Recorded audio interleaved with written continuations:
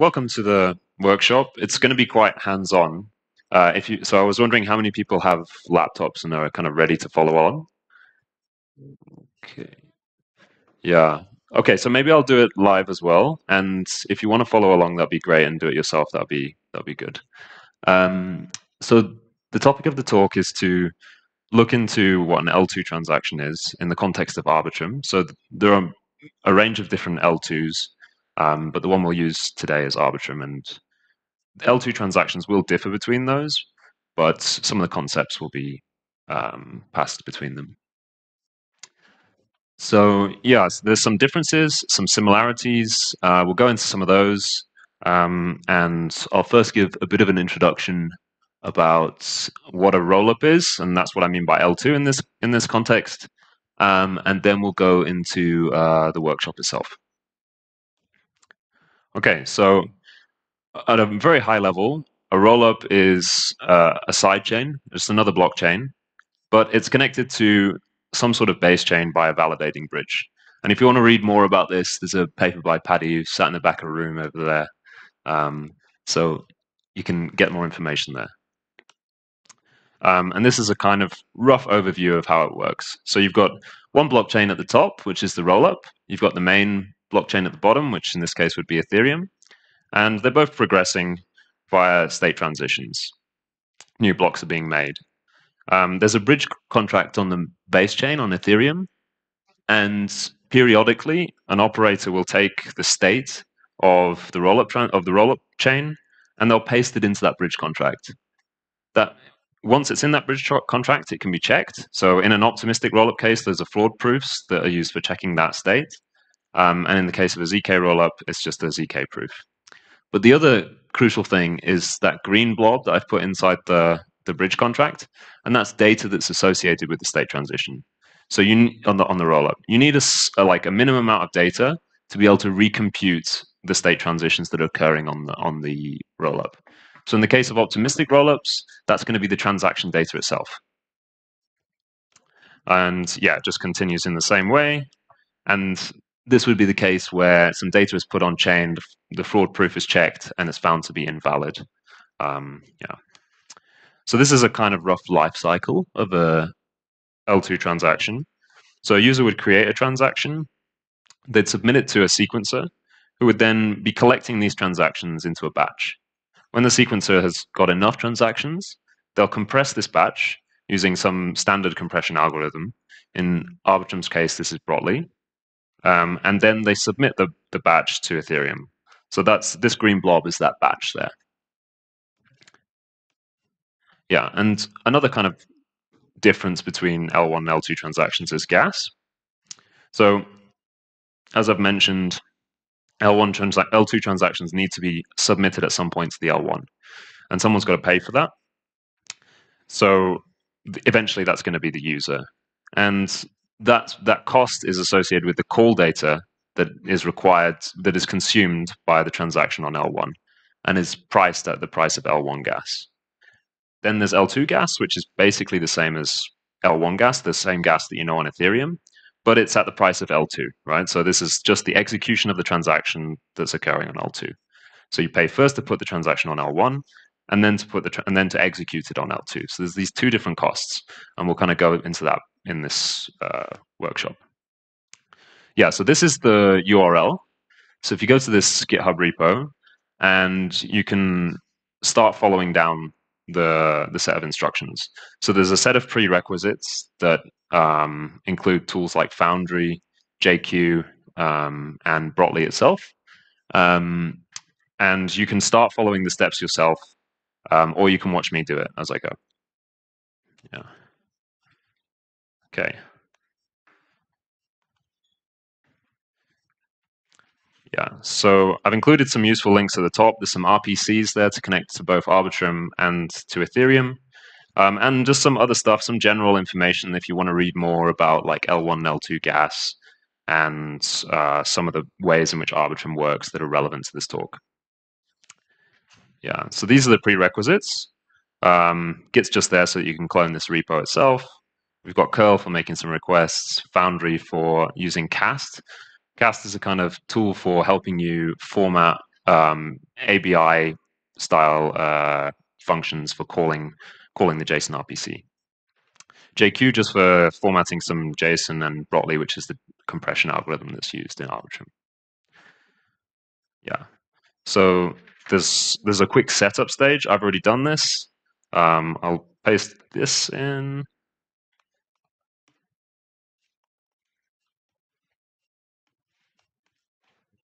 Yeah, just check those are there.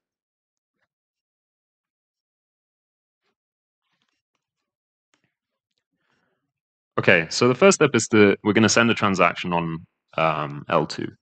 So I've already sent a transaction, which you can use if you want in your example, or feel free to use your own MetaMask, connect to Arbitrum, and send a transaction on mainnet. At the moment, they're reasonably cheap, I think, so it should cost you only a few cents to do that if you want to. But this transaction hash, if we look at it on Arbiscan, this is a USDC transfer, basically. So this is just transferring some tokens. And this is what we'll look into today. Yeah. So I'll set that environment variable.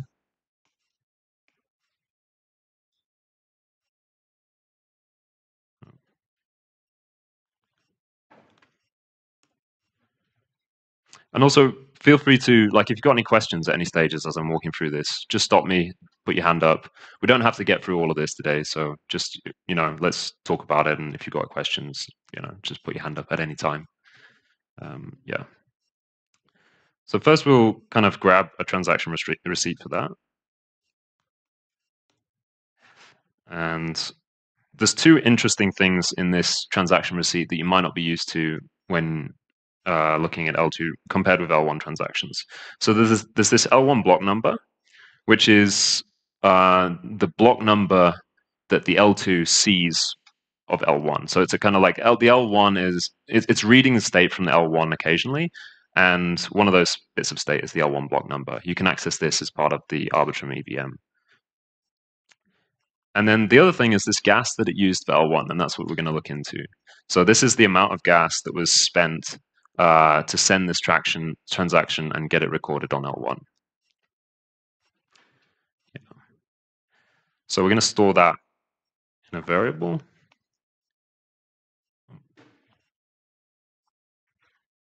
Oh, yeah. Okay.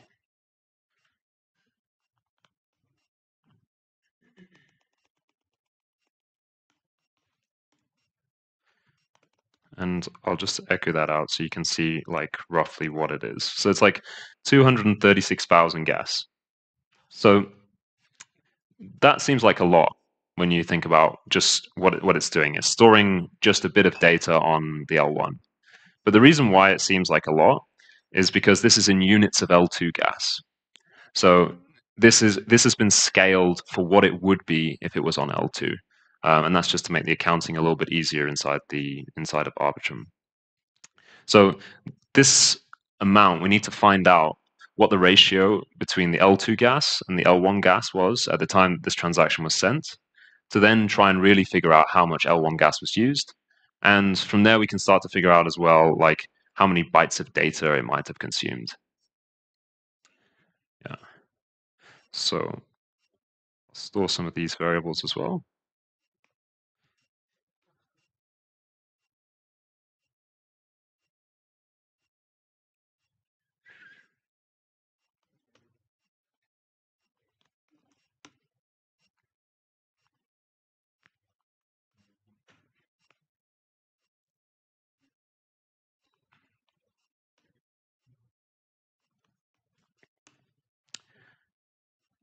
Okay, yeah. So as I mentioned, we need to find out this ratio of L2 to L1 gas. So the rollup is estimating at any point in time what it thinks the L1 gas price is.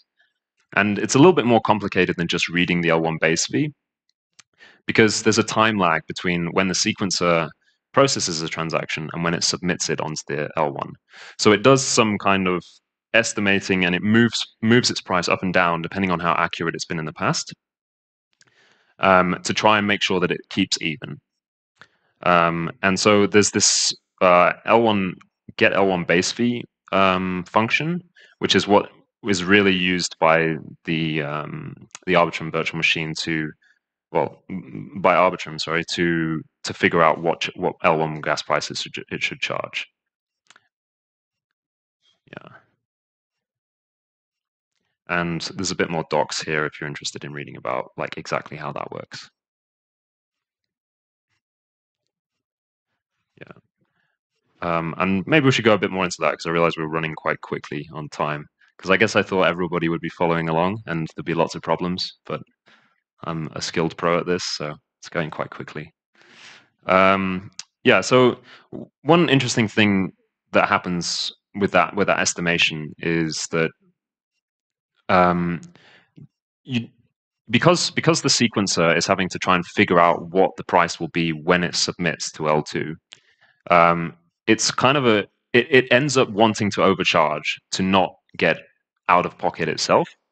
So Arbitrum has a slightly different mechanism there where the sequencer is rewarded later for exactly how much they spent. And there's a kind of a pool that sits on L2, and the pool starts quite full. And then the difference between what it was awarded and what it estimated in the first place is then reduced from the pool or added to the pool if it overcharged. And then this difference between what the pool target should be and what it actually is taken as a factor into the future estimate of what the L1 gas price should be. So the sequencer never ends up out of pocket. They always get exactly what they paid. But there is some mild fluctuation between what users pay now and what users pay in the future. So some users now might receive slightly less than what they get a slightly better gas price than what they expected. Some might get a slightly worse one. But overall, it's quite close to the average, quite close to what you should be getting. Yeah. Okay. So we'll call that precompile at the block heights. So that for this we need an archive node. And we're going to call the precompile at the block height when this transaction was sent on L2. And then we'll see what the estimate was at that time. So, yeah, absolutely, yeah.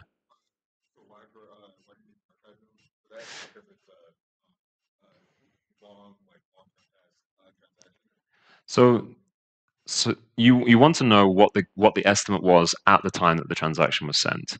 So you need to know what the state of the node was at that time, and for that you need an archive node. A full node wouldn't be able to do this. Yeah.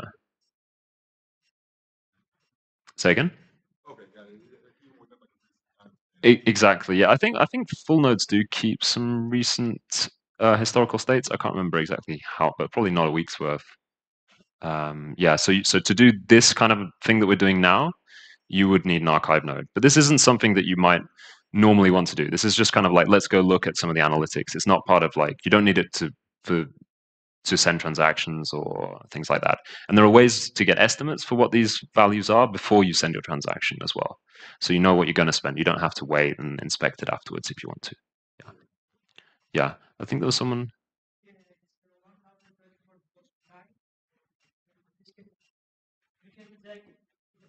Uh-huh.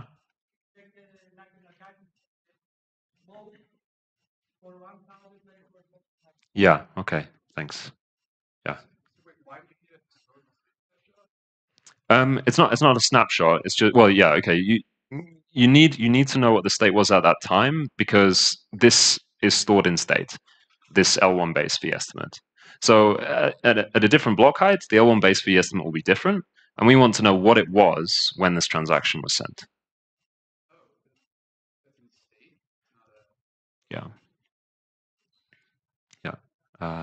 Yeah.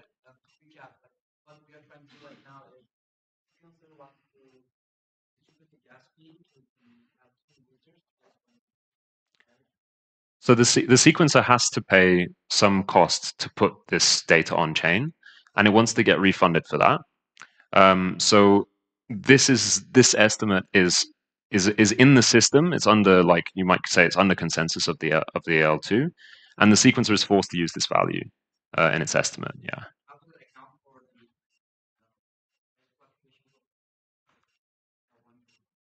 Well, the currencies are the same, so it's both ETH is the unit of accounts, yeah, on both of them, yeah. But the gas prices are different and they're moving, and this is just a way to try and estimate that movement of gas on L1. Yeah. Okay. Okay, so let's make this call.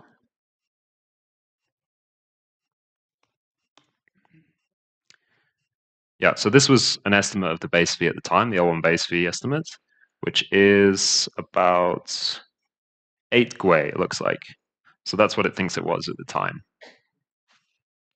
And we'll store that in a variable.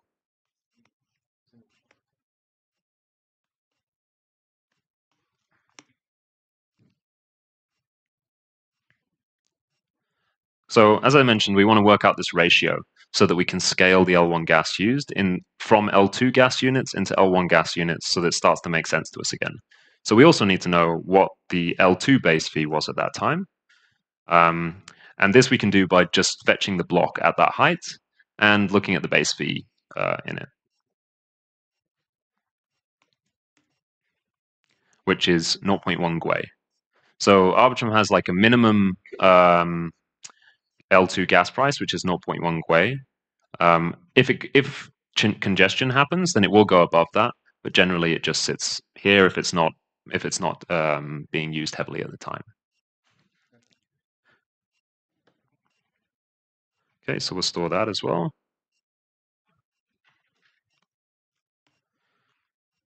And now that we have these two ratios, these two gas prices, we can use them to calculate the ratio. So have I stored this already? Yeah, that was above. Yeah. Oops. So there's the actual amount of L1 gas that we used at the time, which is a bit more what we kind of expected.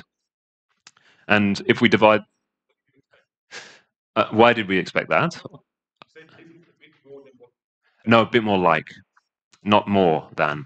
It's like what we expected. Yeah. Yes.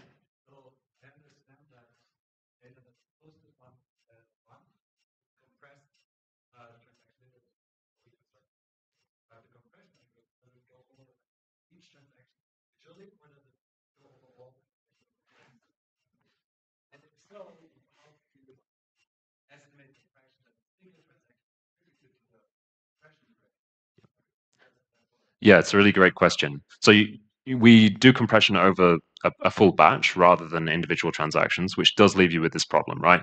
How do I know what my transaction, how many bytes it will use in the compressed batch rather than in the other amount? So what we do is it's very hard to figure that out and do it fairly because it also depends on ordering and things like this. So what we do is we compress your individual transaction when we give you an estimate for it. And so if your individual transaction is more compressible, you'll get a better estimate for it, and you'll be charged less. But that still isn't quite the perfect scenario, but that's the kind of like halfway house that we've arrived at. Yeah. Yeah. Okay. And so each unit of each byte of data on L1 consumes around consumes 16 gas if it's a non-zero byte. So as an estimate, we can say that this consumed around like 180 bytes of data. So we can then actually go and take a look and see if that's kind of what it did consume. So to do that, we'll RLP encode the transaction.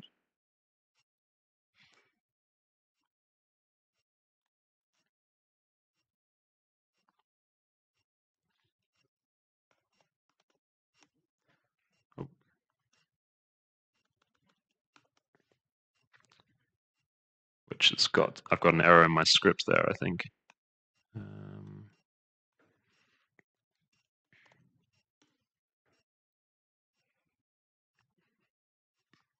This AABCC doesn't look right.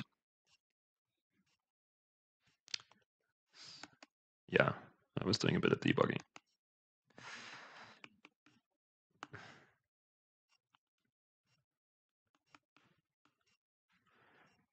So this script, what it does is at a high level is just it requests transaction receipts, takes the bits out of it which are important for an actual transaction. RLP encodes it and just spits out the result with the 02 prefix, which is type 2 transaction.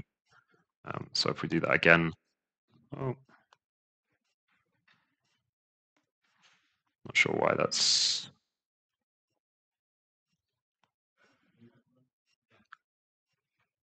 Oh yeah, thanks.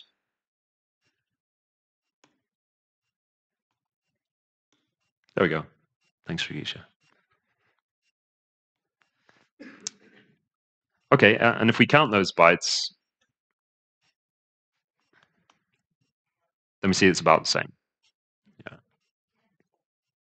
So we spoke before about, yep.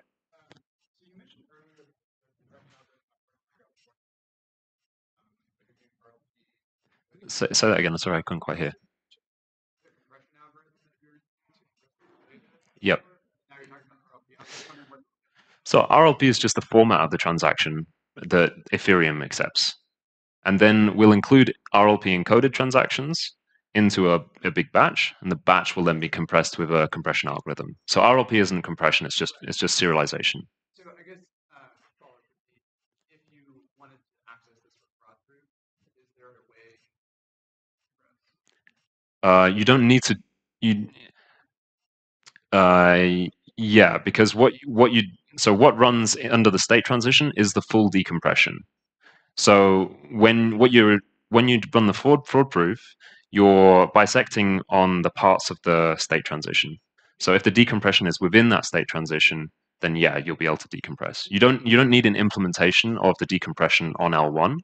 You need it on L2, and you need to include it in the state transition. Yeah. Yeah, so let's try and explore the batch.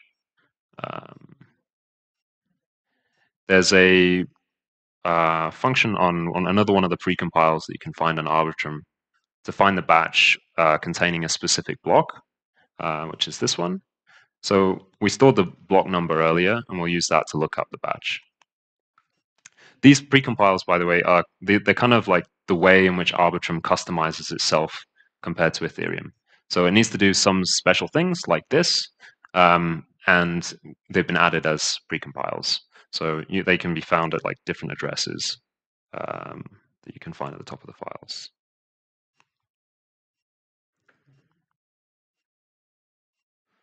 Yeah, so we use cast again.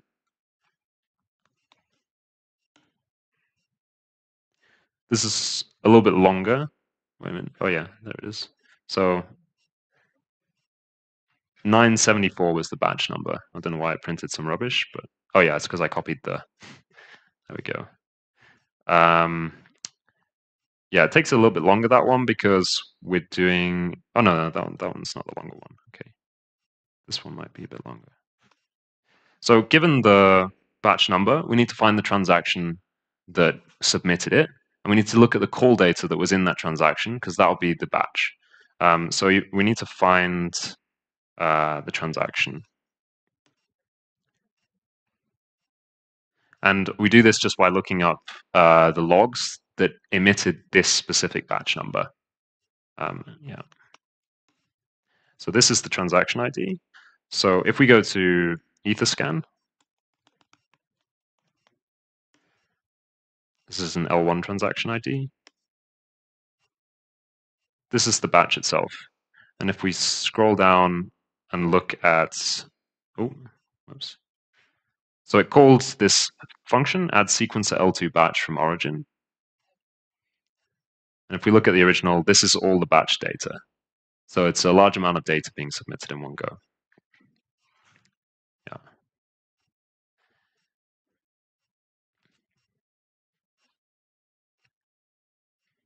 Yeah. We can even look at this function in the code. So this is the contract, which is called the sequencer inbox. And it's where this sequencer submits these batches. And this is the batch data itself. So we're going to try and grab that data and decode it. The way that variable size arguments in the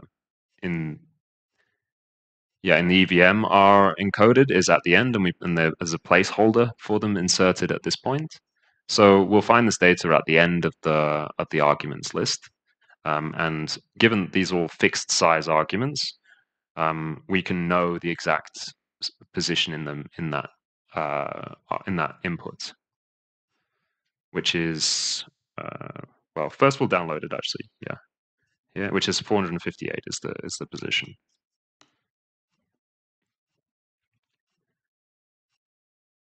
And we'll put it into a file. So if we open,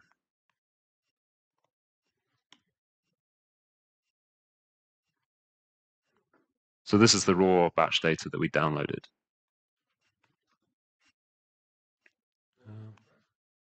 Raw is compressed, exactly, yeah. So yeah, this is pulled straight out of the call data, and this is what the sequencer inputted, so it's compressed.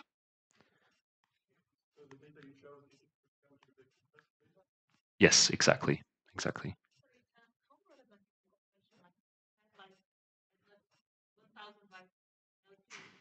Mm-hmm.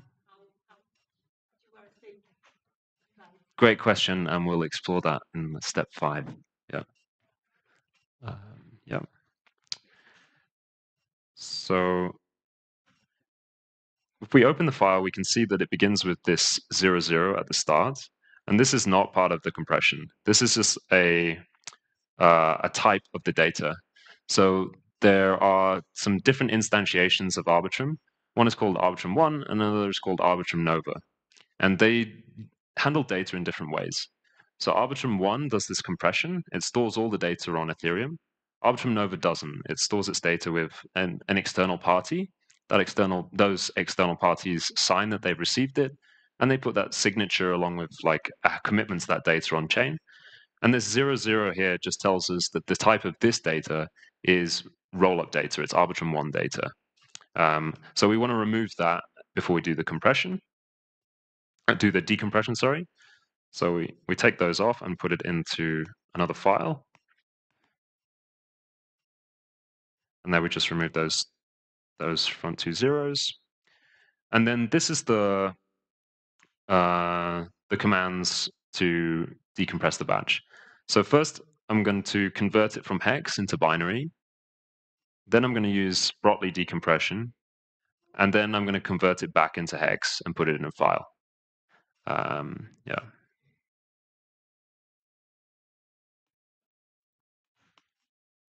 And it outputs this warning because there's some 0 bytes at the end which aren't actually relevant to the compression, but get added because of 256 byte words. Okay. So if we look at that, this is the actual batch data, and we can look at the size differences now between the compressed and the decompressed. Make that a bit bigger. So we've got this one, which is the wait, what was it? Which one? Compressed, which is 198 bytes, and then we've got the decompressed one, which is 715. So you can see the difference in the ratio there and the effectiveness of the compression.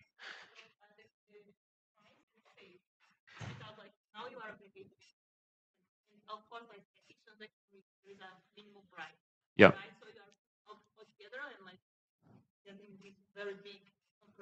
Yes. Exactly. Yeah. If there's shared structure between different transactions, then they're going to be included into this compression and improve it. Yeah. This is a bit of a the compression isn't actually this good because if we look at this batch data, it includes a lot of zeros, and zeros are charged at a different amount in gas in the EVM. They're charged at 4 bytes, 4 gas per byte rather than 16 for non-zero bytes. And the compressed batch will be almost no zeros in it. It'll be much more like a tenth of them are zeros, right? Rather than a 16th, sorry. Yeah. Yeah. So it's not quite as good as it's showing here, but it's still quite good. You can work it out by like doing some more complex analysis, but we won't do that here. Yeah, so we've compared those. And then the last thing to do is that our transaction should be in that uncompressed batch. So we'll go and try and find that. So if we echo the RLP,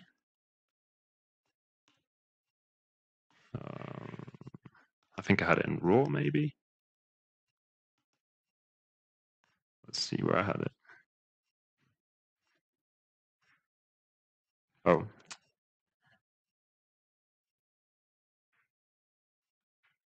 Yeah, I did have it in RLP. Oh, TLP I've written. So this is our transaction. If we go into the batch,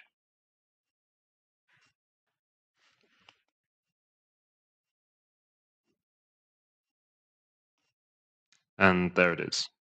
So along with a load of other transactions. Yeah, and that's basically it for the workshop. So if you've got any more questions, yeah.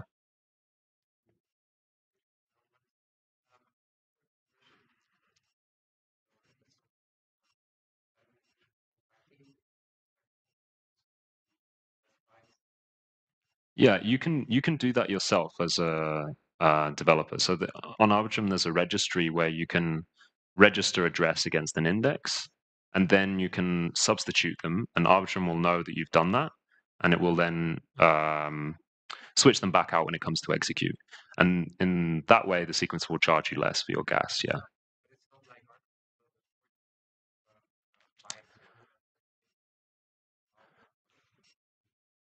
Yeah, because when you're compressing the addresses in a batch, then it does a lot of that for you anyway. Like so, the two, yeah, it's one was like a legacy system where we would allow users to do this themselves, and now like the whole holistic batch way achieves a better result. Yeah. Do you have a second question? Yeah. Can everybody hear the questions, by the way, or should I repeat them? Yeah. Sorry. Yeah. So is there an standardization effort taking place for No, there's not. So like Optimism used zlib, I think, and we went for Brotli. The reason was because we did some analysis of different compression algorithms, and we found that Brotli performed best. And I guess they did a similar sort of thing and chose zlib for their own reasons. Yeah, I don't know. I don't know how important it is to standardize this specific part of the rollups because it's something that users shouldn't really be interacting with generally. And I think that's the most important part to standardize. But yeah, it would be interesting to see why they chose that as well. Yeah. Sorry, I didn't repeat the question. He asked if there would be if there's any efforts to standardize this compression algorithm. Yeah. Across different L2s. Yeah. You mentioned earlier that using the registry, stable compression.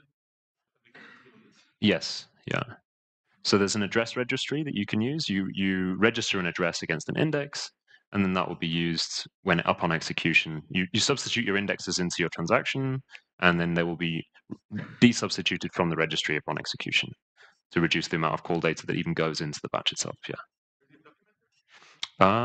It should be.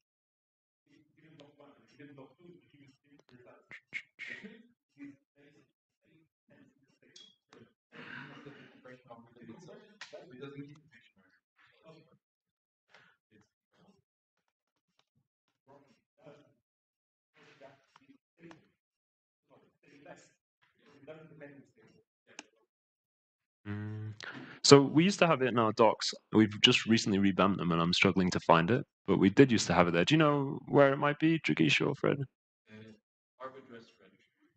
Arbitrum registry. So we've got Arbitrum table here, which is the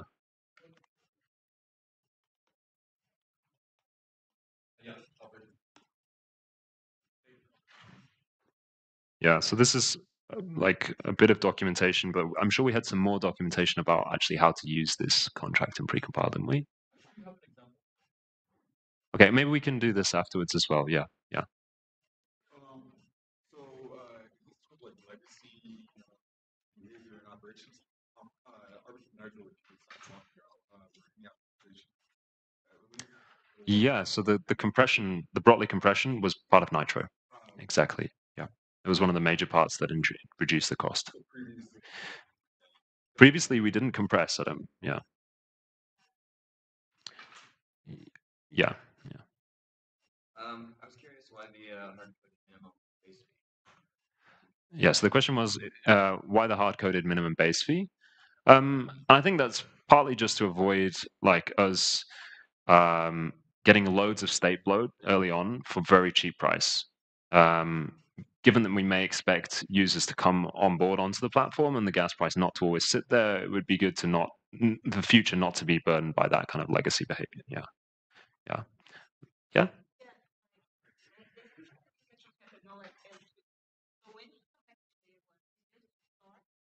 Yeah, so the question was the execution occurs on layer 2. So what's happening on layer 1? What are we putting there? Yeah, you just store the data such that there's enough data there so that anyone who's observing Ethereum can recompute the same state transitions that are occurring on L2, and that's important so that anybody can take part in a fraud-proof uh, game. Yeah. Yeah.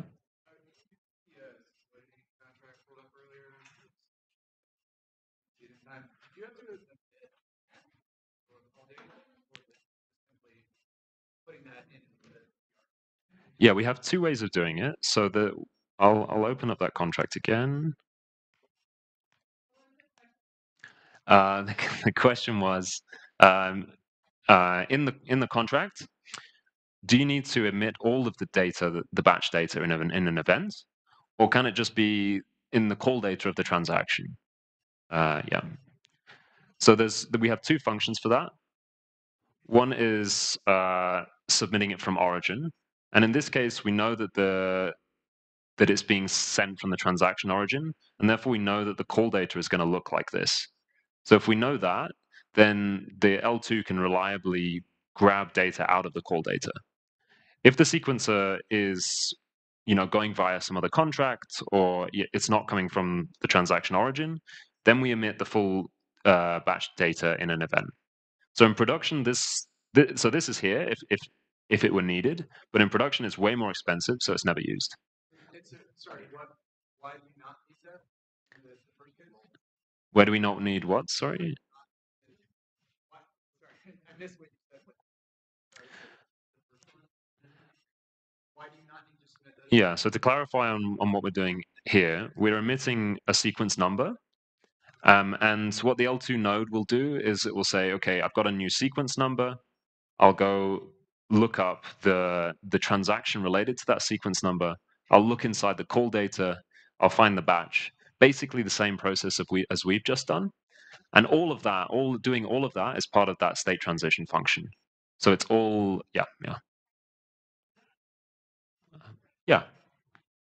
So just to verify my understanding, execution happens on layer 2, right? Yes. Execution happens on layer 2, yeah. It's on layer 2. And state is on layer 2 as well, yes. So pass the transaction as all data on layer 1. I assume that in this contract something can execute. Is this the actual transaction or just the state? Sorry, I missed a bit. You said there was. So let's say that I send a transaction that I send some tokens to you. Okay? Yep. Does this happen on layer 1? No. So the question is, does the execution also take place on layer 1 as well as on layer 2?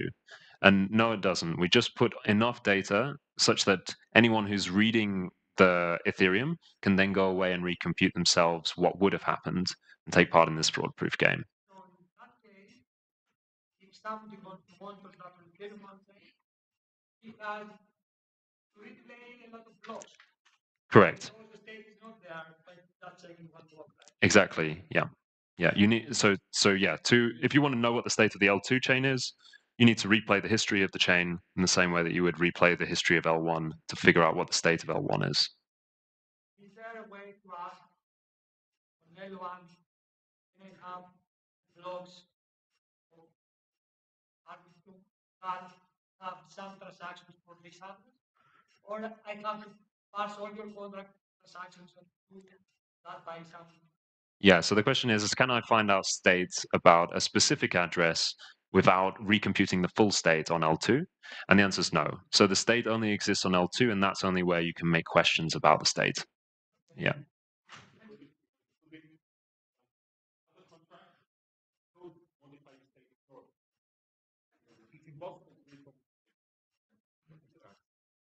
Yeah. I have a question about that smoothing buffer.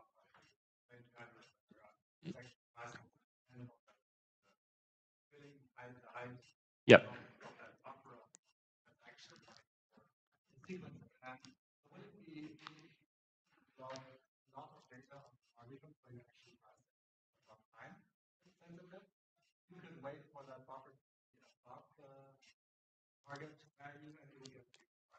Yeah, so the question is, can you sort of game the system, take advantage of this minor fluctuations in L2 gas price to try and achieve a better price for yourself? And the answer is yes. Yeah, you can. Yeah. How do you achieve better gas price scalability? Because at the end, what we do on layer one is just some cold data, and based on that, we can decide like we pay some gas, okay? But on layer two, this actually running. It's the same as running them on layer one, but with cheaper gas. Yeah, so I think that's the question there that comes down to a little bit around your security assumptions. So in order for you to be confident of Ethereum state, you want a wide range of people to run full nodes, such that if an invalid state transition occurs, a large number of people can get together and form consensus that that was an invalid state transition. That should be a rejected fork, and we shouldn't ignore it. But with rollup, there's a slightly different safety assumption, which is that if any single one person notices that there's an invalid state transition, then that one person can enforce that the state transition is corrected. So you don't need a large number of people necessarily. It's a kind of one of n security assumption rather than like an n of m. And so this means that maybe you can afford to have less people actually running the L2 nodes. Yeah. And so have maybe slightly more beefy machines. Yeah. Yes. I know this is a little bit outside of the commercial, but heard a lot of information about how you just said.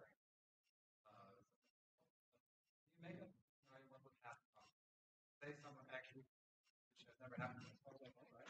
Actually, so what would play out after? Yeah. Yeah, we can go into it. Yeah, sure. So the question is like how in practice do fraud proofs work? What happens after? Okay, yeah. So two parties take place in a fraud-proof game to figure out which of them has chosen the correct state, and then one of them wins, which is what you're asking about. And at that point, that state is the losing state is rejected. More people can challenge the winning state if they want to, but the losing state is rejected. Whoever chose to take part to defend that side of the state will lose some stake because you have to put at stake to defend a state. And if no one comes to challenge the winning state, then that will be accepted as the correct state, and you'll go on from there. No, the L2 doesn't. The L2. So if you're running an L2 node, you've got if you think about a fork occurring on Ethereum, you've got some people that choose different rules for their node. That doesn't mean that you need to stop running your node with what you see as the correct rules. And the same kind of happens on L2. I can run my node and I can see which of those two is going to win the challenge, because only one of them is correct, and I know which one of them is correct. So I can continue to accept transactions, validate them, and we can continue to process them in that time. What you can't do during that period is withdraw funds from the system. So withdrawals are paused whilst this fraud-proof game is taking place, because Ethereum itself doesn't know which of those two states is going to be correct. So the funds stay in the system while it's happening, but we can still progress the state as an external viewer. Yeah. There's a follow-up. Does this takes place starting right at the platform from or like because you have to start applying state transition. So I'm not sure I fully understand the question. Yeah. If someone challenges via two different states. Yep. And where do we start the previous state? Yeah. So the question is like if two states are in violation of each other, there's people defending either side.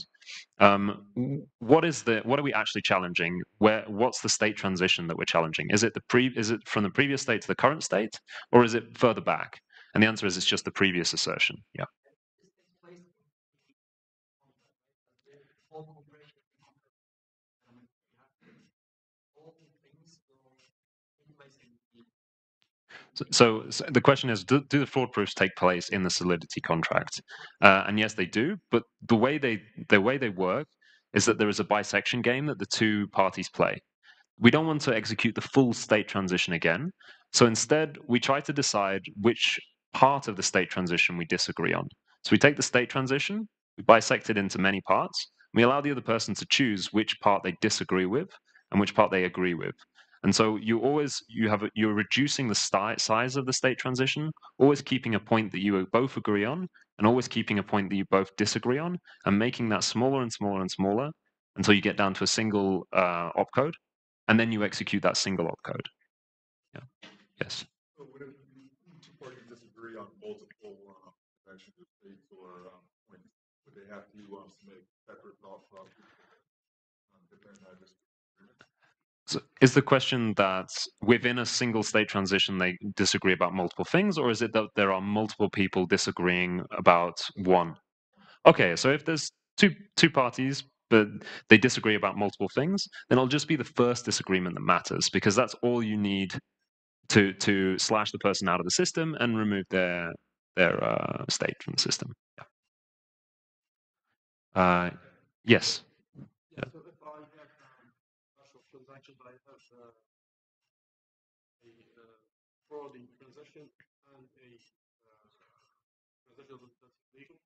If someone opposes that transition and we revert it, does the legal parties get replay again? So I think your question, is what happens if someone includes an invalid transaction in the batch, or Yes. so the Arbitrum virtual machine will know what to do if someone gives in an invalid transaction. It will ignore it, basically. So you can then choose to run a different Arbitrum virtual machine that would do something weird with that, and then we would end up at different states, and we would like challenge each other over the result of that.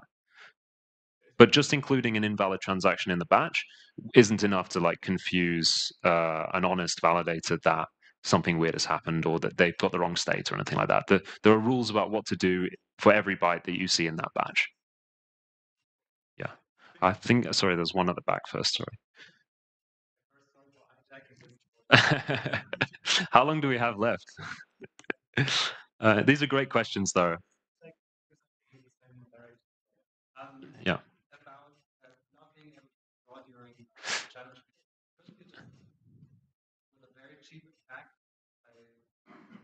by like causing challenge like, for a long time not to be able to. So the question is, sorry, you did. Yeah. So the question is, given that during a fraud-proof game, withdrawals are paused, isn't there an attack you can do on the system to delay and cause problems for everyone else by just creating a challenge? And what is the cost of that, of creating that challenge? And the answer is dependent upon how high the stake is set. So that's, yeah, if you have a very high amount of stake, then it becomes very costly for you to cause this delay. I would choose a lower amount. Pardon? I would then choose a lower. The amount of stake is set by the system. So in order for you to take part in a challenge, you need to put up a certain amount of stake. Yeah. You know what that is right now? So at the moment, the validator list is whitelisted. So it's not open to the public. So whatever value in there is not really meaningful. But we're working quite hard on trying to make that open. And when it is open, I can say that it will be quite expensive. Yeah. Yes. The previous question, the typical case that I run node and I know that sequencer committed fraud. Now I challenge it.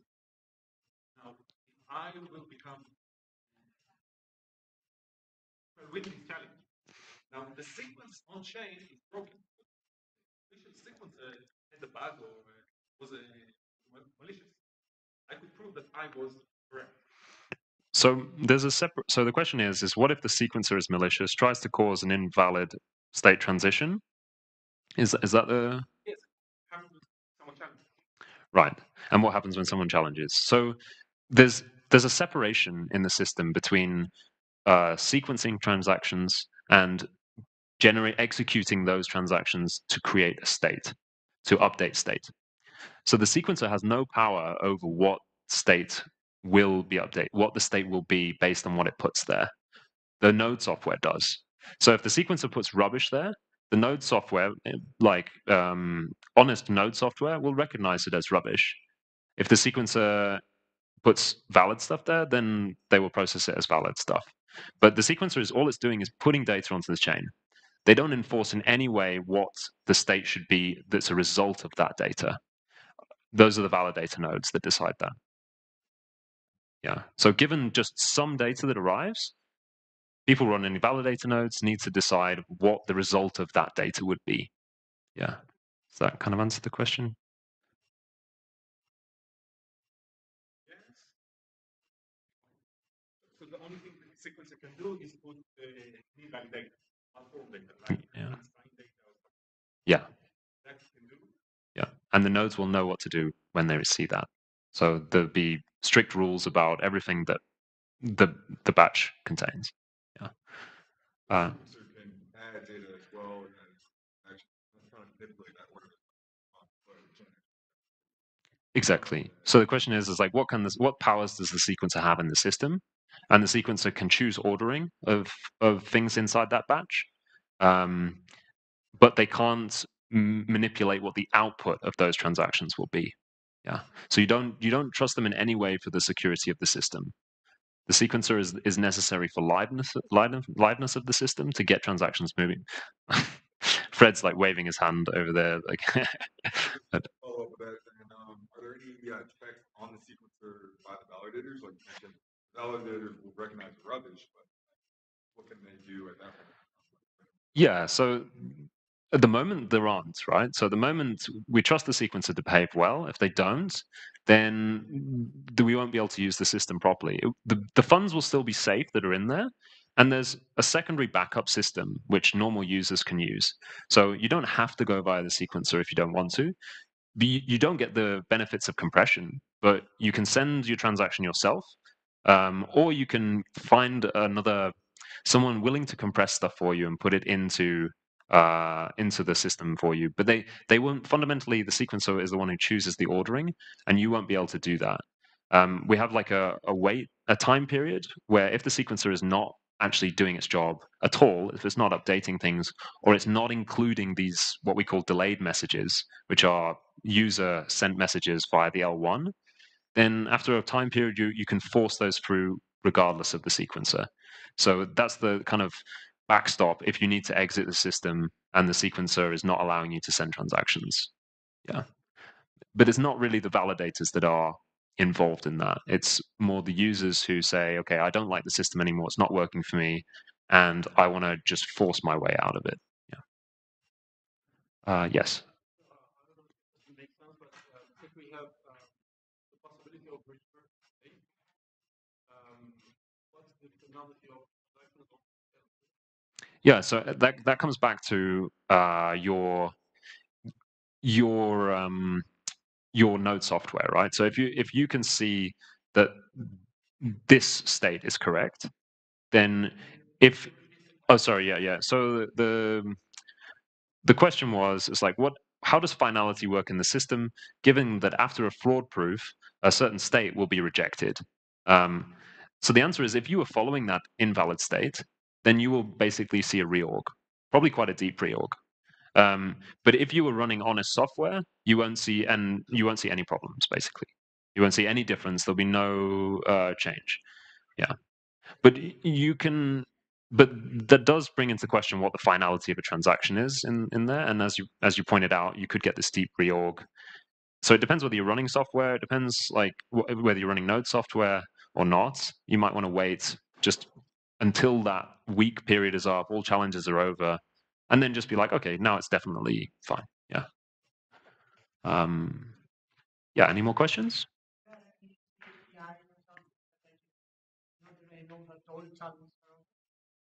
The question is there an easy API that I can use to see if the challenges are complete? And the answer is that you can look in the smart contracts. So the smart contracts are created and destroyed when challenges exist. So you can see in the smart contracts all the challenges that are taking place at any one time. Yes.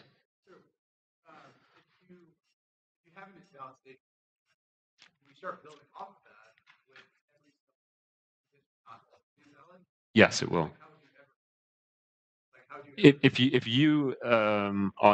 you think that if your node software has a bug in it, or you've done something malicious with your node software, then you'll be following what will not be the canonical chain eventually, and so you'll see results that will never happen, or may happen in a different way. The transactions will still be replayed, so all the transactions are on L1. So anyone who wants to run honest software can know what the final state will be. But if you're running some sort of like mutated software or something like that, then yeah, after 1 week's time, you may find that all of that state that you thought existed didn't, and you're actually on this other chain. My question is like, how do you get out of that situation? Where you're on that invalid state. I don't know exactly how to phrase it. The question is like what?